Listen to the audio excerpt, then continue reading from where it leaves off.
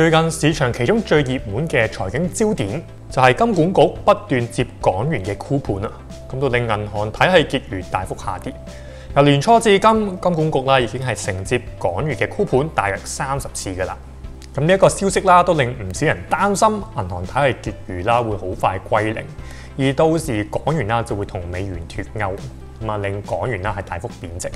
咁究竟呢一件事係咪真嘅呢？咁今日就想同大家去分享銀行體系結餘嘅議題啦，去分享我對呢一方面嘅睇法嘅。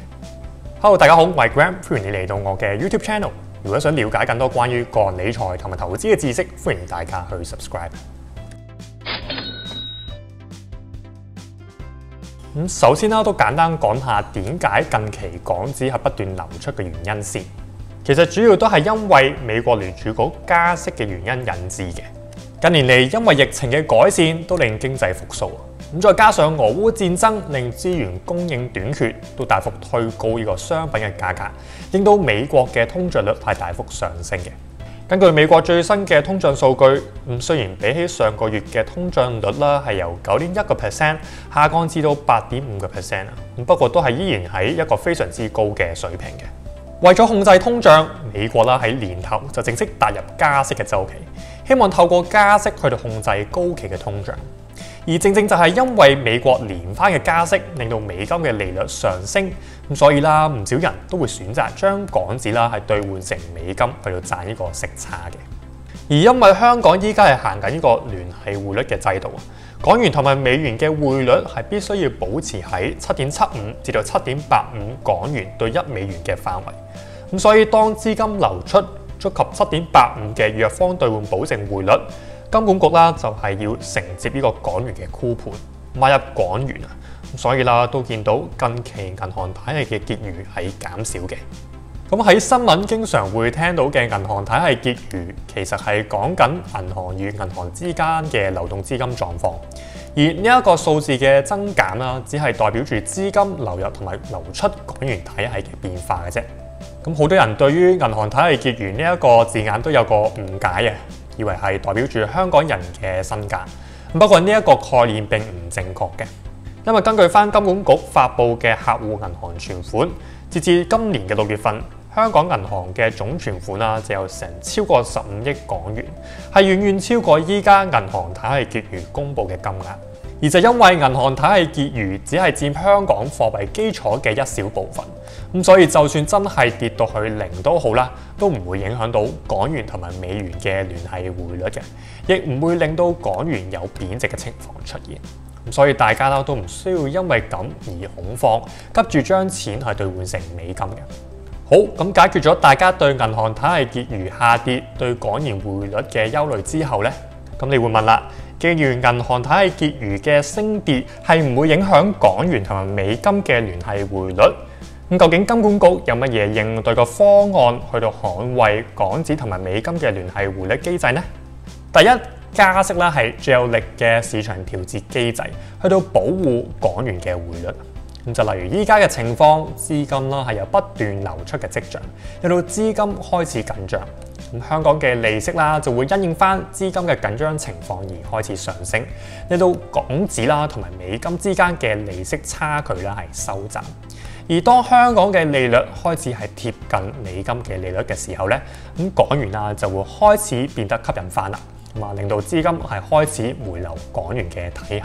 而最近都已經開始見到香港銀行同業拆息已經係升咗唔少啊，而呢一點都會係緩和資金外流嘅現象，令到港元係穩定翻喺7.75至到7.85嘅範圍之內嘅。事實上，對上2015至到2018年嘅期間亦係美國加息週期嘅時候啊，咁當時亦曾經出現依家類似嘅情況。咁當時喺2018年，銀行體系結餘亦曾經係跌至大約600至到700億嘅水平。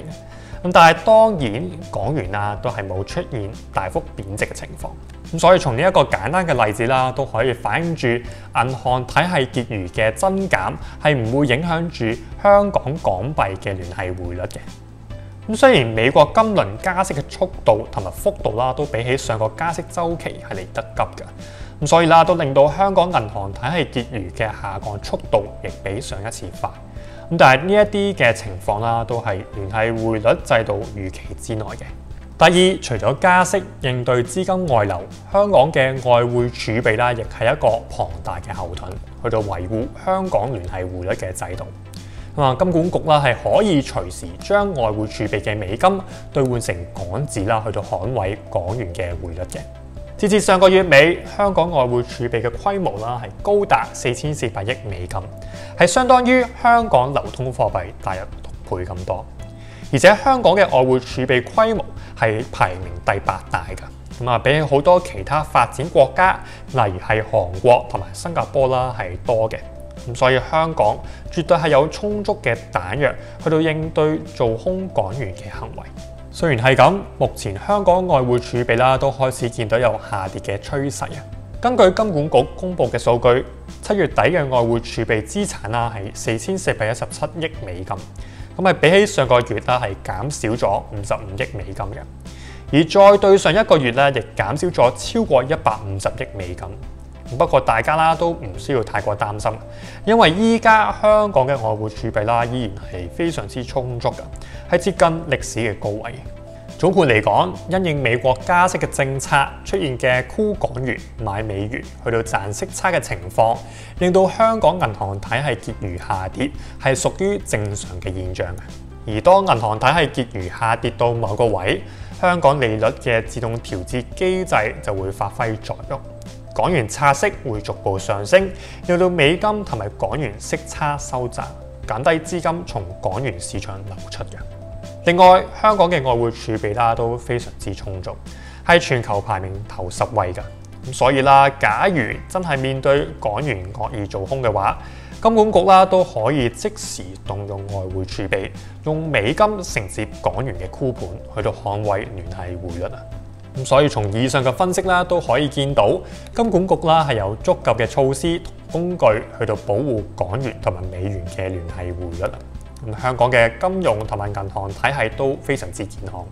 所以啦，我哋都唔需要擔心港元會有出現大幅貶值或者港元同埋美元脫鈎嘅風險。好，希望今日嘅影片都幫到大家啦。咁最後，如果大家係想支持我嘅創作，同埋想收到更加多獨家嘅資訊嘅話咧，咁都歡迎大家啦去 join 我嘅 Patreon。咁詳細嘅資料啦都可以去翻下邊嘅 description 參考。多謝大家收睇啊！希望大家係可以 like 我條片啦 ，subscribe 我嘅 YouTube channel， 同埋 follow 我嘅 IG 同埋 Facebook account。好，今集時間差唔多啦，下集繼續和你賺。